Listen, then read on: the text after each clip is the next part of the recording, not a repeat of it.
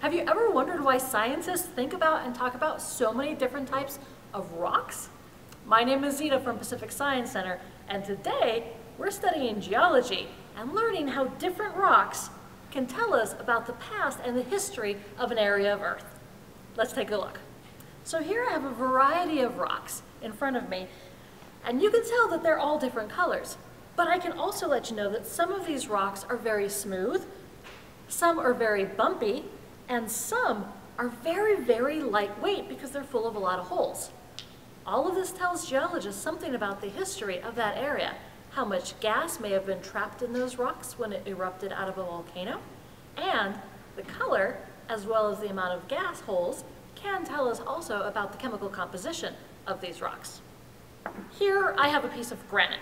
Now, not only is it quite large, but when you look closely at it, you can see that there's some big shiny parts. There are some big crystals that we can see, shiny parts that are white, that's the mineral quartz, a little bit of pink and gray, that's feldspar, and some black pieces, that is often mica. The fact that this piece of granite has big crystals in it tells us that it was formed deep inside the earth slowly over thousands and thousands of years. We call this an intrusive rock because it was inside the earth. Other rocks that came out of the earth very quickly were extruded igneous rocks like pumice or obsidian.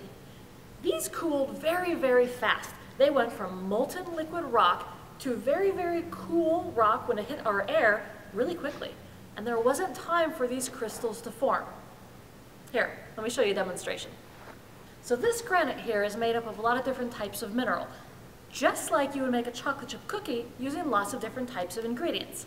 Now the ingredients for this rock include some minerals that when they form crystals, they might be black in color, that's mica.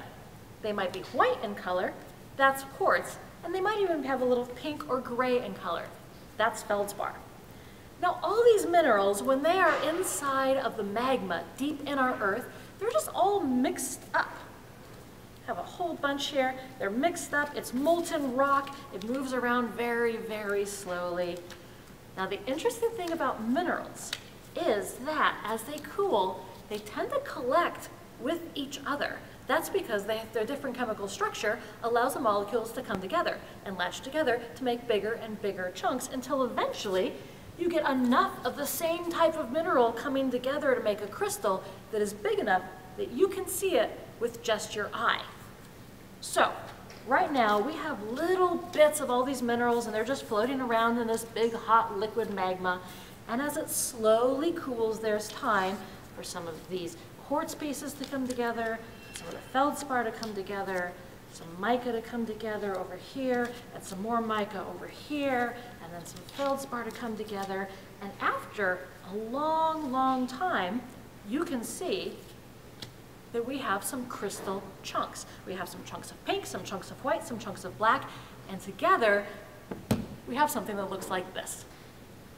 Now, let's try this again, only this time we're going to try to move these into a crystal formation, except instead of staying underground and cooling very, very slowly over thousands and millions of years, this chunk of magma is going to get blasted out of a volcano. It's going to move from the very, very hot liquid magma stage to the air temperature, which is much cooler in comparison.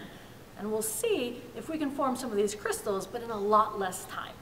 Okay, I've got a helper who's going to let me know when the eruption starts and when the magma, or the lava, once it's erupted, is so cool that the minerals can't move anymore.